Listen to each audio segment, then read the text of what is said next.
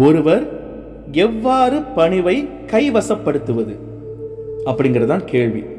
அதாவது ஒருத்தர் எப்படி பணிவாக இருக்கணும், எப்படி பணிவாக ஆகலாம், அதுக்கு என்ன வழி அப்படின்னு கேட்டிருக்காங்க. அதற்கான பதிலை திரு விஸ்பி சொல்கிறதுக்கு முன்னே, என் அன்பு உலக குடும்பத்திற்கு வணக்கம். ஒரு 12 விஷயங்களை அவர் சொல்லியிருக்காரு, 12 வழிகளை சொல்லியிருக்காரு. அந்த 12 வழிகளை பார்க்கலாம் வாங்க. 1வது, உங்கள் ஆழ்மனதை திறந்து விடுங்கள். நீங்கள் உங்கள் ஆழ் மனதிலிருந்து இயங்கும் போது பணிவு உங்களுடைய இயல்பாக ஆகிவிடும். அதாவது வெளி மனசோடு இருக்கும்போது நம்ம ரொம்ப ஈகோவாக இருப்போம், எல்லாமே அனலிட்டிக்கலாக ஒரு ரேஷனலாக திங்க் பண்ணுவோம், கருணையோடு நடந்துக்க மாட்டோம், எல்லாமே தவறாக செய்வோம். ஆனால் ஆழ் மனசுலேருந்து இயங்கும் போது நமக்கு பணிவு இயல்பாக நேச்சுரலாகவே வந்துடும் அப்படிங்கிறதான் இங்கே சொல்லியிருக்காரு. 2வது, பிரார்த்தனை செய்யுங்கள். நீங்கள் தினந்தோறும் முறையாகவும் உண்மையாகவும் பிரார்த்தனை செய்யும் போது நீங்கள் கடவுளால் படைக்கப்பட்டவர் என்ற உண்மையை நீங்கள் எப்போதும் நினைவில் வைத்திருக்கிறீர்கள். இது உங்களை பணிவோடு இருக்க வைக்கும். அது 2வது விஷயத்தில் என்ன சொல்றாரு, பிரார்த்தனை செய்யுங்க. அதுவும் விட்டு விட்டு பிரார்த்தனை செய்யணுமா அப்படிலாம் இல்லை, தினந்தோறும் பிரார்த்தனை செய்யணும், அதுவும் முறையாக செய்யணும், உண்மையாக செய்யணும். சிஸ்டமேட்டிக் எது சொல்லப்பட்டிருக்கோ அது அழகாக செய்யணும். அப்புறம் ஏதோ ஒரு விஷயத்துக்காக கையை கால காரியத்தை பிடிக்கிறதுக்காக செய்யாமல் உண்மையாகவே அந்த உறவோடு செய்யணும். பிரார்த்தனை செய்யும்போது உங்களுக்கு ஒரு எண்ணம் வரும். என்ன எண்ணம் வரும், நம்ம கடவுளோட குழந்தை, கடவுள் நம்மளை படைச்சிருக்காரு அப்படிங்கிற ஒரு விஷயத்த மறுபடியும் நம்ம எண்ணத்துக்கு கொண்டு வருவோம் அப்படிங்கிறது தான் இது. அதனாலேயே நமக்கு பணிவு வந்துடும் அப்படின்னு சொல்கிறாரு. நம்மளை விட ஒரு பெரிய சக்தி இருக்குது அப்படின்னு நினச்சிக்கிட்டு இருக்கும்போது நமக்கு பணிவு இருக்கும் அப்படிங்கிறத அந்த 2வது ஒரு டெக்னிக்கில் சொல்கிறாரு. 3வது, இணக்கமாக இணைந்து வாழ்வதையும் ஒற்றுமையையும் புரிந்து கொள்ளுங்கள். கடவுள் எல்லோரையும் சமமானவர்களாக படைத்தார். எனவே நீங்கள் இன்னொருவரை விட உயர்ந்தவர் என்ற எண்ணம் உங்களிடத்தில் தோன்றும் நேரத்தில் உங்கள் சிந்தனையில் ஒரு குறைபாடு இருக்கிறது என்று அர்த்தமாகிறது. நாம் எல்லோரும் நம் சொந்த சோதனைகளுக்காகவும் பயிற்சிக்காகவும் குறிக்கோள்களுக்காகவும் வெவ்வேறு பரிசுகளோடு பூமிக்கு வருகிறோம். எனவே ஒருவர் இன்னொருவரை விட மேன்மையானவர் என்ற பேச்சுக்கே அங்கு இடமில்லை. சுருக்கமா திரு விஸ்பி என்ன சொல்றாருன்னா, நம்மளாம் ஒத்துமையா வாழணும், ஒருத்தரவங்களை சார்ந்து தான் இருக்கோம், ஒருத்தவங்களால எல்லாத்தையும் சாதிச்சிட முடியாது. இப்போ பாருங்க, நான் சில நேரத்தில் உங்கள்கிட்ட கூட சொல்லுவேன், நம்ம போட்டிருக்கிற சட்டை, துணி, வாழ்கிற வீடு, சாப்பாடு, உணவு, இது எல்லாமே மித்தவங்ககிட்ட இருந்து தான் வருது, மித்தவங்களை சார்ந்து தான் டிபெண்ட் பண்ணி தான் நம்ம இருக்கோம். அப்போ அந்த நேரத்தில் கடவுள் எல்லாருக்கும் ஒவ்வொரு டியூட்டி கொடுத்துருக்காரு, சமமாக தான் படைச்சிருக்காரு. நம்ம இன்னொருத்தரை விட ரொம்ப உயர்ந்தவங்க அப்படிங்கிற எண்ணம் வரும்போது அங்கே ஒரு குறை இருக்குது அப்படின்னு தயவுசெய்து நீங்கள் தெரிஞ்சுக்கங்க அப்படின்னு அவர் சொல்கிறாரு. இது ஒவ்வொருத்தவங்களுக்கும் வேற வேற ஒரு திறமை, வேற வேற ஒரு நல்ல விஷயங்கள், பரிசுகளை கடவுள் கொடுத்துருக்காரு. ஏன்னா அவங்களுக்கு வேற விதமான சோதனை, வேற விதமான பயிற்சி, வேற விதமான குறிக்கோள் இருக்கிறதுனால அவங்களுக்கு வேற ஒரு விஷயத்தை கொடுத்துருக்காரு. அதனால அதை புரிஞ்சுக்கிட்டு நம்ம ஏதோ உயர்ந்த ஒரு வேலையை செஞ்சுக்கிட்டு இருக்கோம், அவங்க ஒரு கீழான வேலையை செஞ்சுக்கிட்டு இருக்காங்க அப்படிங்கிற பேச்செல்லாம் வச்சுக்கிட்டு நம்மளை எப்போதும் ரொம்ப உயர்த்தி பேசுறதுல நினைக்கிறதுல எந்த அர்த்தமும் இல்லை. அது ரொம்ப தப்பானது அப்படின்னு அவர் சொல்றாரு. எல்லோரும் பூமிக்கு அவங்கவுங்க நோக்கத்தோட, ஒவ்வொரு நோக்கத்தோட வந்திருக்கோம், அவங்கவுங்க வேலையை செஞ்சுக்கிட்டு இருக்கோம்.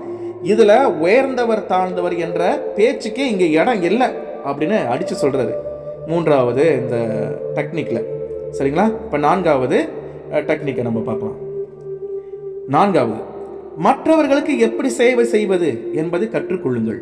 தன்னுடைய சொந்த விருப்பங்களை நிறைவேற்றிக் கொள்ளவே அகங்காரம் விரும்புகிறது. ஆனால் பணிவு என்ற பண்பு நலன் சேவைக்கான பாதையில் உங்களை அழைத்து செல்கிறது. அது பொதுவா அகங்காரம் என்ன செய்யணும் சொல்றாங்க. அகங்காரம் சுயநலமானது. அகங்காரம் அப்படிங்கிற ஒரு விஷயத்துல என்ன இருக்குன்னு நல்லா கொஞ்சம் ஆராய்ஞ்சு பார்க்கும்போது அது தன்னை பத்தி மட்டுமே சிந்திக்கும், மற்றவங்களை பத்தி சிந்திக்கவே சிந்திக்காது. அதுதான் அகங்காரம். சுயநலமானது தான் அகங்காரம். சுயநலமான செயல் தான் அகங்காரம். அப்ப பணிவுங்கிற ஒரு விஷயம் என்ன ஆகுனா, தன்னலத்தை ஒதுக்கி வச்சுட்டு மற்றவங்களை பார்க்கும், சேவை செய்ய துடிக்கும், மற்றவங்களும் நம்ம பார்க்கணும், மற்றவங்களுக்கு நம்மளால முடிஞ்சதை செய்யணும், இந்த இயற்கைக்கு செய்யணும், மனிதர்களுக்கு செய்யணும் அப்படின்னு சொல்லி நம்மளை சிந்திக்க வைக்கும், செயல்பட வைக்கும் அந்த பணிவு. அப்ப இந்த பணிவை கொண்டு வரணும்னா நம்ம என்ன செய்யணும் அப்படின்னா, தன்னலமற்ற சேவை செய்யணும் அப்படிங்கிறது அவர் சொல்றாரு. யாருக்காவது பணிவு இல்லை அப்படின்னு சொன்னால், நமக்கு பணிவு வரணும் அப்படின்னு சொன்னால் பெரியவங்க காலில் உழுவலாம், பெரியவங்களுக்கு சேவை செய்யலாம், நோயாளிகளுக்கு ஏதோ சேவை செய்யலாம், யாருக்கெல்லாம் சேவை தேவைப்படுதோ ஆறுதல் தேவைப்படுதோ அவங்களுக்கு போய் கொடுக்கலாம். இறைவனோட கருவியாக இருந்து அதை செயல்படுத்தலாம். சரிங்களா? இதுதான் 4வது அவர் சொன்ன சேவை செய்ய கற்றுக்கொள்ளுங்கள் அப்படின்னு சொல்லியிருக்காரு. 5வது, திறந்த மனதுடன் இருங்கள். அடுத்தவருடைய கண்ணோட்டத்தை புரிந்து கொள்ளுங்கள். எப்போது என்ன சொல்றாருன்னா, நம்ம நம்மளுடைய கண்ணோட்டத்திலேயே நம்மளோட ஃபோக்கஸ் நம்மளையே ஃபோக்கஸ் பண்ணிக்கிட்டு இல்லாமல் மற்றவங்களுக்கும் ஏதோ ஒரு வாய்ப்பு கொடுத்து பார்க்கலாம். திறந்த மனதோடு அவங்க சொல்கிறதெல்லாம் முதல் கேட்போம் அப்படின்னு தயாராகணும். அதுவும் திறந்த மனதோடு இருக்கிறது, சொல்கிறத கேட்கறதுக்கு தயாராக இருக்கணும். எதுக்கும் மறுப்பு தெரிவிக்கக்கூடாது. அப்படி இல்லாமல் திறந்த மனதோடு இருக்கணும். அடுத்தவங்களும் என்ன சொல்கிறாங்க, அதில் ஒருவேளை நல்லது இருக்கலாமோ இருக்கக்கூடும் அப்படிங்கிற ஒரு நம்பிக்கையோட மற்றவங்க சொல்கிறதையும் காது கொடுத்து கேட்கணும், திறந்த மனசோடு இருக்கணும் அப்படிங்கிறத அவர் சொல்கிறாரு. 5வது அவர் டெக்னிக்காக சொல்கிறாரு. 6வது, உங்களுடைய குறைபாடுகளை ஒப்புக்கொள்ளுங்கள், அப்போதுதான் உங்களால் மாற முடியும் அப்படிங்கிற ஒரு விஷயம். இது எல்லாத்துக்கும் புரியும். அதாவது நம்மக்கிட்ட குறைகள் இருக்கும், நம்ம ஒரு விஷயத்தை புரிஞ்சுக்கணும். நான் பெர்ஃபெக்ட் இல்லை, தவறு செய்யக்கூடியவன். யாரோ சுட்டி காட்டினாங்கன்னா டக்குன்னு திருத்திக்கிட்டு டக்குன்னு போய்கிட்டே இருப்போம் அப்படின்னு நினைக்கிறவங்க தான் மாறுவாங்க. இதில் ரொம்ப அழகான ஒரு விஷயம் என்னன்னா, ஒரு தேனி போச்சுன்னா, ஒரு தேனி ஒரு மலருக்கு போச்சுன்னா, தேனி போயிட்டு அங்கே போயிட்டு ஒரு மகரந்தத்தை தான் எடுத்துகிட்டு வரும், ஒரு ஒரு அந்த தேனை மட்டும் தான் அதை எடுத்துகிட்டு வரும். அதே போல் எந்த விதவிதமான பூக்கு போனோனோ அதோட வேலை தேன் எடுக்கிறது தான். அப்போ அது போல் நம்மக்கிட்ட இருக்கிற குறைகளை நம்ம பார்ப்போம். அதே போல் மற்றவங்க கிட்ட இருக்கிற நல்ல விஷயத்த பார்க்கணும், அவங்கள குறையாக பார்க்கக்கூடாது. நம்மக்கிட்ட இருக்கிற குறைய நம்ம அலசி ஆராய்ச்சி அதை ஏற்றுக்கிட்டு ஒப்புக்கொள்ளணும். ஏற்றுக்கிட்டு நம்ம செயல்படும் போது தான் நம்மளால் ஒரு நல்ல மாற்றத்தை அடைய முடியும். நம்ம நல்லா வரணும் அப்படிங்கிறது முடியும். அதாவது நம்ம குறை உள்ளவங்க, நம்மக்கிட்ட குறை இருக்குது, மற்றவங்கிட்ட இருக்கிற நல்லதை படிச்சுக்குவோம், ஒவ்வொருத்தங்கிட்டையும் இருக்கிற நல்லதை பார்ப்போம். அதை ஒரு நல்லதை மட்டும் நான் பார்க்க போகிறேன் அப்படின்னு நினைக்கும் போது கண்டிப்பாக இதை நான் என்னோட அனுபவத்தில் உணர்ந்திருக்கேன். ஒவ்வொருத்தங்கிட்டையும் ஒரு தெய்வீகமான ஒரு குணம் இருக்கும், தெய்வீகமான திறமை இருக்கும். நம்மகிட்ட இல்லாத ஒரு நல்ல பழக்க வழக்கம் அவங்ககிட்ட இருக்கும். அது எப்படிப்பட்டவங்களா இருந்தாலும் சரி, அந்த பழக்க வழக்கத்தை அவங்ககிட்ட நம்ம கற்றுக்கிட்டோமா, அவங்கள குருவாக நினச்சிக்கிட்டு, அது யாராக வேணா இருக்கலாம், ஒரு சின்ன குழந்தையா கூட இருக்கலாம், பெரியவங்களா கூட இருக்கலாம், அவங்ககிட்ட அந்த குணத்தை எடுத்துக்கிட்டோம். அப்படி எடுத்துக்கிட்டு நம்ம வந்தோமா, நம்மளோட குறை நமக்கு தெரிஞ்சு திருத்திக்க ஆரம்பித்தோமா, நம்ம நல்ல ஒரு மாற்றத்தை அடைய முடியும், உயர முடியும். அதுதான் அவர் அங்கே சொல்லியிருக்காரு, குறைபாடுகளை ஒப்புக்கொள்ளுங்கள், உங்களுடைய குறைபாடுகளை ஒப்புக்கொள்ளுங்கள்னு. சரி, 7வது விஷயத்தை பார்ப்போம். ஆன்மீக அறிவுக்காக உங்கள் மனக்கதவை எப்போதும் திறந்து வைத்திடுங்கள். ஒரு பணிவான நபர் எப்போதும் ஒரு மாணவராக இருக்கிறார். ஆனால் ஆன்மீகத்திற்குள் மிக ஆழமாக சென்று விடாதீர்கள். நாங்கள் கூற வருவது இதுதான், கோட்பாட்டிற்குள் எப்போதும் சிக்கி கிடக்காதீர்கள். ஒரு மாணவர் என்ற முறையில் நீங்கள் கற்றுக்கொண்டுள்ள விஷயங்களை படிப்படியாக பயிற்சி செய்யுங்கள். அப்போது நீங்கள் உங்கள் ஆன்மாவை வலிமைப்படுத்துகிறீர்கள். ஆனால் நீங்கள் வெறுமனே அறிவை பெறுவதோடு நிறுத்திவிட்டு நீங்கள் உள்ளிருந்து மாறுவதற்கு எந்த நடவடிக்கையும் எடுக்காமல் போகும்போது உங்கள் அகங்காரத்தை நீங்கள் பலப்படுத்தி கொண்டிருப்பீர்கள். சரி, இது உங்களுக்கு புரியுதா அப்படின்னு தெரியல, இருந்தாலும் நான் ஒரு சிம்பிளான ஒரு எக்ஸ்பிளனேஷன் கொடுக்குறேன். அதாவது அவர் என்ன சொல்றாரு, உங்களோட மனக்கதவை திறந்து வச்சிருங்க. எதுக்காக? ஆன்மீக அறிவுக்காக, ஸ்பிரிச்சுவல் நாலேஜுக்காக உங்களுடைய மனக்கதவை திறந்து வச்சிருங்க அப்படின்னு சொல்றாரு. திறந்த பார்வையோடு இருங்க, அக்செப்ட் பண்றதுக்காக இருங்க அப்படின்னு. ஒரு பணிவான நபர் இருக்கிறார் அப்படின்னு சொன்னா அவருக்கு எல்லாம் தெரியும் அப்படிங்கிற ஒரு நிலையில இருக்க மாட்டாரு. அவருக்கு எந்த நேரமும் புதுசா ஒரு விஷயத்தை கத்துக்குவோம், நமக்கு தெரியாத ஒரு விஷயத்தை மற்றவங்க சொல்லும் போது அது சின்னவங்களா இருந்தாலும் கூட அதை எடுத்துக்குவோம் அப்படிங்கிற ஒரு நிலையில நீங்க இருக்கணும் அப்படின்னு சொல்றாரு. அதாவது எந்த நிலையிலும் நீங்க மாணவராக தான் இருக்கீங்க அப்படிங்கிற மாணவர் ஒரு தத்துவத்தில் நீங்க இருக்கணும், மாணவர் பாவத்தில் இருக்கணும். எல்லாமே எனக்கு எதுவுமே தெரியாம இருக்கு, நான் இன்னும் கத்துக்கணும் அப்படின்னு நீங்க இருக்கும்போது படிப்படியா நிறைய விஷயங்கள் நீங்க கத்துக்குவீங்க. அப்புறம் அதை பயிற்சி செய்யணும். உங்களுக்கு எதெல்லாம் தெரிஞ்சிச்சோ அதை அப்படி வெறுமனா நாலேஜா வச்சுக்கிட்டு இல்லாம அதை பிராக்டிஸ் பண்ணணும், செயலுக்கு கொண்டு வரணும். அப்படி செய்யும் போது தான் நீங்க வளருவீங்க, ஆன்மீகத்தில் வளருவீங்க, உங்களுடைய ஆன்மா பலமாகும் அப்படின்னு சொல்றாங்க. இல்லை வெறுமனே உங்களுக்கு வந்து அறிவு மட்டும்தான் இருக்குது, ஆன்மீக அறிவு தான் இருக்குது, எல்லாம் நல்லது கெட்டதான் எல்லாம் தெரியுது. ஆனால் நீங்கள் எதுவுமே சரியானது செய்யலை அப்படின்னு சொன்னால் அங்கே உங்களுடைய அகங்காரம் தான் ரொம்ப பலமாகிக்கிட்டு இருக்கோம் அப்படிங்கிறத திரு விஸ்பி இங்கே சொல்கிறாரு. சரி, அடுத்தது 8வது டெக்னிக்கை பார்க்கலாம். இரக்க உணர்வுடன் இருங்கள்.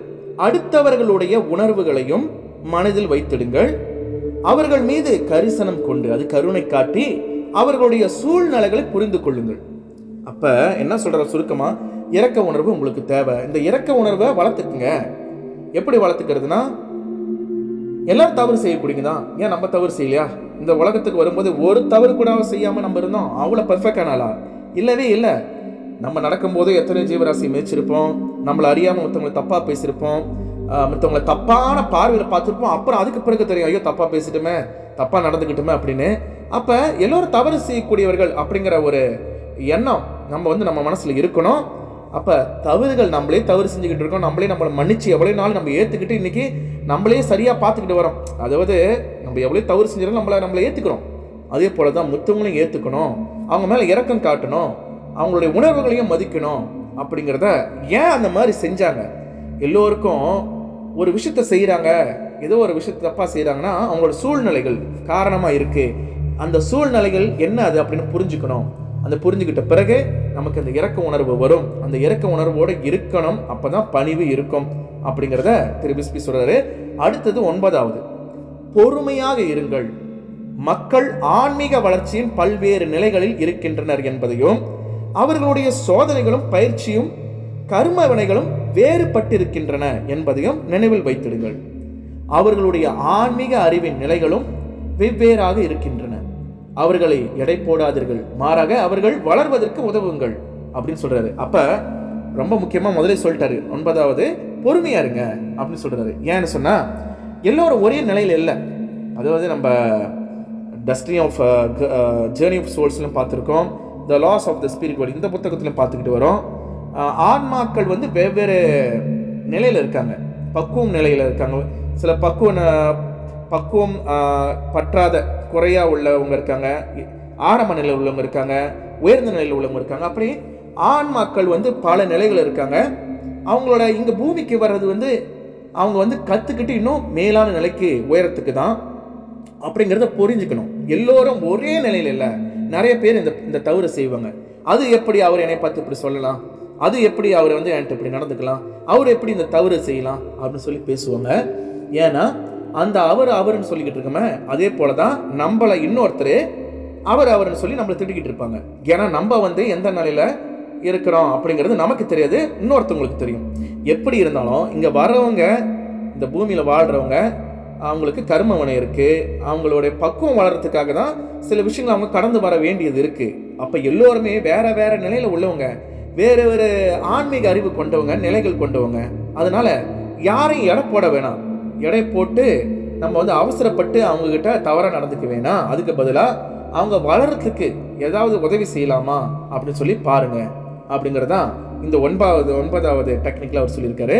அடுத்தது 10வது, உங்களுக்கு ஏதேனும் நல்லது நடக்கும்போது அல்லது உங்கள் பூமி உலகில் நீங்கள் ஏதேனும் ஒன்றை சாதித்திருந்தாலோ எப்போதும் கடவுளுக்கு நன்றி கூறுங்கள். அதோடு உங்களுக்கு உதவியுள்ள உங்கள் சக மனிதர்களுக்கும் ஆவி உலக ஆன்மாக்களுக்கும் நன்றி கூறுங்கள். ஆமாம், இது ரொம்ப ரொம்ப முக்கியங்க. நம்ம வாழ்க்கையில் நல்லது நடக்கும், நல்ல வெற்றி கிடைக்கும், நல்ல பணம் காசு வரும், இல்லை நம்ம ஏதோ ஒரு துறையில் போகும்போது நமக்கு வெற்றி கிடைக்கும். அப்போ அந்த சூழ்நிலையில் எடுத்த கையோட இதை நான் தான் செஞ்சேன் அப்படின்னு இல்லாமல் உடனடியாக கடவுளே இந்த வெற்றி கொடுத்த உனக்கு நன்றி, என் வாழ்க்கையில் ஒளி ஏற்றியதுக்கு நன்றி, நான் ரொம்ப நல்லா இருக்கேன், அதுக்கு காரணம் நீ தான் அப்படின்னு சொல்லிட்டு நமக்கு இருக்கிற சுற்றி இருக்கிறவங்களா இருக்காங்களே உதவணுங்க, அவங்களுக்கு எல்லாத்துக்கும் போய் கை கொடுத்து அவங்களாம் கட்டி பிடிச்சி முடிஞ்சால் அவங்களுக்குலாம் நன்றி சொல்லலாம். ஏன்னா அவங்க இல்லைனா இது இல்லை.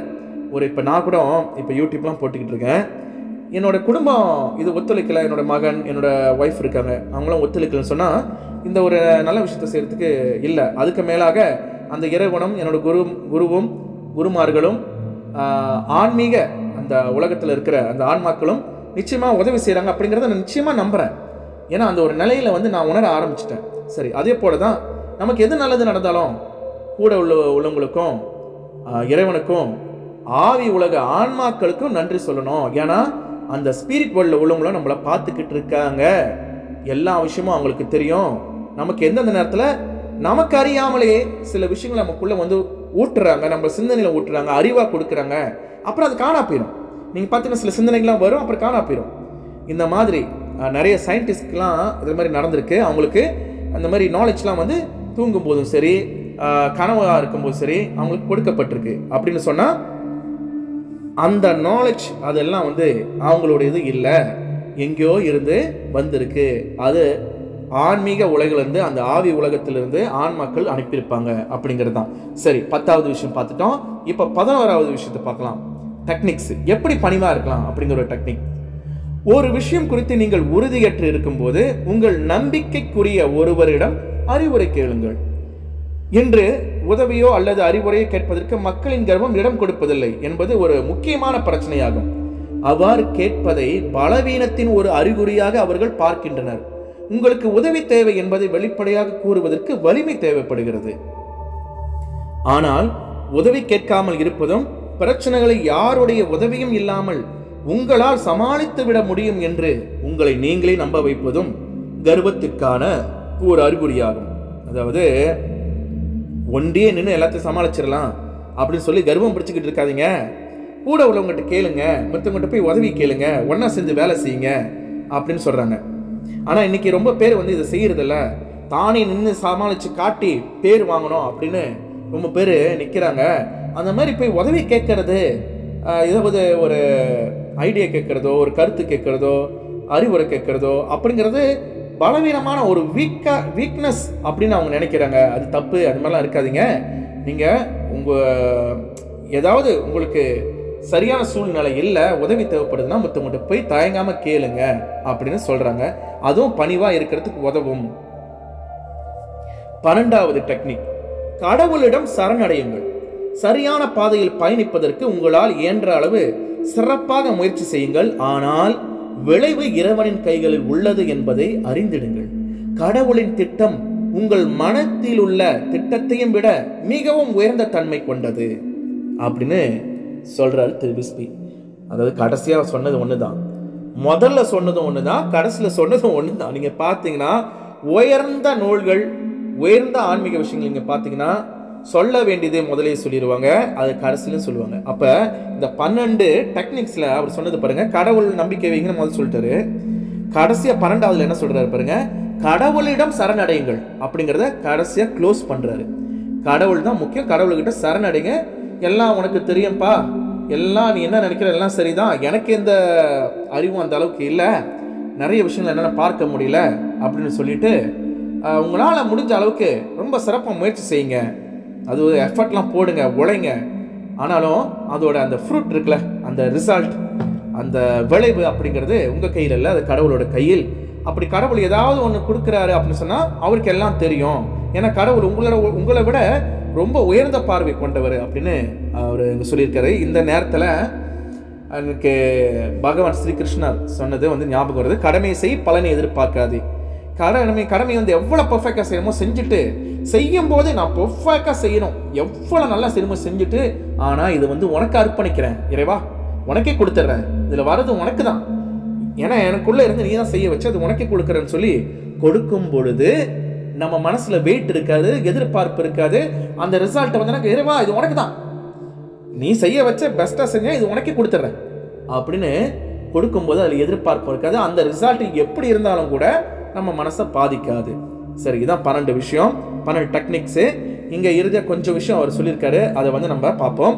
ஆன்மீகம் என்பது உங்கள் அகங்காரத்தை முற்றிலுமாக வேறறுப்பது அப்படிங்கிற ஒன்றை உள்ளடக்கி இருப்பதால் கர்வம் கொண்டிருக்கும் மக்களுக்கு இது ஒரு பயங்கரமான விஷயமாக இருக்கும். அதாவது ஆன்மீகம் அப்படிங்கிறது ஈகோவை கிராஷ் பண்ணுறது தான், ஈகோவை அழிக்கிறதுக்கு தான் ஆன்மீகம். அதனால சாமானிய மக்களுக்கு இது வந்து ஒரு பயங்கரமான விஷயமா தெரியும். எனவே அதனால நீங்க மிகுந்த கர்வம் கொண்டிருந்தால் ஒரு ஆன்மீக பயணத்தில் அடியெடுத்து வைப்பது உங்களுக்கு கடினமாக இருக்கும். அதனால முதல்ல நீங்க ஏதோ ஒரு ஆன்மீக பயணத்துல போறீங்க அப்படின்னு சொன்னோன்னே உங்களுக்கு நிறைய சோதனைகள் வரும். எதுக்கு சோதனை வரும்னா உங்களுடைய ஆணவத்துக்கு சோதனை வரும். அப்ப சில பேர் விலகி ஓடிடுவாங்க. அது பார்க்கறதுக்கு வந்து, ஏன்னா அது கடினமான பயணமா இருக்கிறதுனால.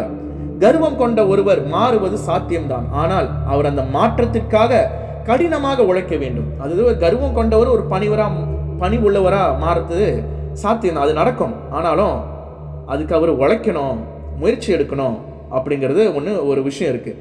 ஏன்னு சொன்னால், நீங்கள் மாறதை தடுப்பதற்கு உங்களுடைய அகங்காரம் இன்னும் அதிக கடினமாக உழைக்கும். நீங்கள் மாறணும், இன்னும் கொஞ்சம் பணிவாக உள்ளவராக இருக்கணும் அப்படின்னு நீங்கள் எப்போ முயற்சி எடுக்கிறீங்களோ உங்கள் அகங்காரம் அதை எதிர்த்து போராடும். அது இன்னும் ரொம்ப பலமானதாக ஆக்கிட்டு வரும்.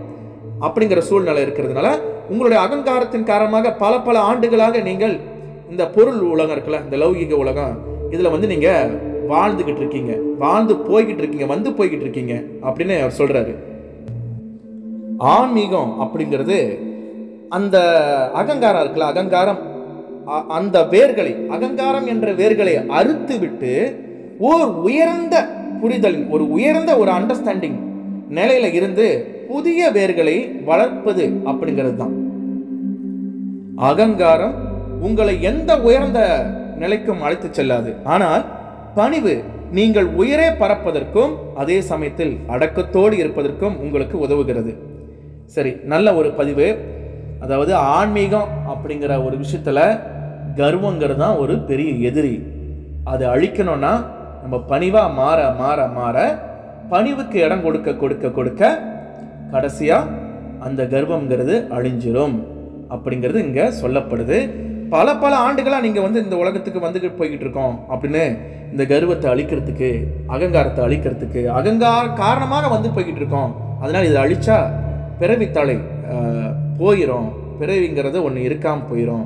அப்போ நல்ல ஒரு நிலைக்கு, ஆன்மீக நிலைக்கு நம்ம உயர முடியும் அப்படிங்கிறத திரு விஸ்பி சொல்லியிருக்காரு. இன்றைய பதிவு கொஞ்சம் நீளமாக இருக்குது. ஏன்னா எப்போதும் கடைசியில் விளக்கம் கொடுப்பேன். ஆனாலும் இந்த ஒவ்வொரு டெக்னிக்கும் சொல்லும்போது நான் அதிலே விளக்கம் கொடுத்துட்டேன். அதனால் இந்த பதிவை கேட்ட உங்கள் எல்லோருக்கும் நன்றி கூறி விடைபெறுகிறேன். அன்பு உலக குடும்பத்திற்கு நன்றி. மீண்டும் சந்திப்போம். நன்றி, வணக்கம்.